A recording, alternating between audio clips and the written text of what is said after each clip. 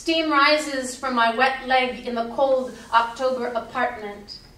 Another month and 10 to 15 degrees before the landlord releases the heat. The third finger of my left hand is a necrotic blue where the pen bled out.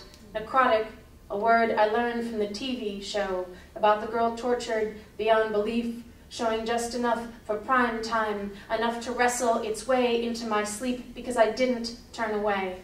Hung on through the long shot of the cops finding the chamber, the girl alive in the drawer, her nails black, necrotic, dying at the ends of her hands, the words nuzzling their way into me, sexual, sadist, serial killer, necrotic, a world I slid just past the door of as a kid, as a girl. Stalked by a man, the words paranoid, schizophrenic, sliding around my ankles like taffeta as I accelerated toward Ohio, away from home, and the neighbor with dead icebox eyes. The stove is on and open, the heat of the almost desperate and alone, dangerous maybe, but not more than a day-long roast, right? Whatever's sacred about the human body has to do with its ability to generate heat, to keep on despite everything. The bath starts to get cold.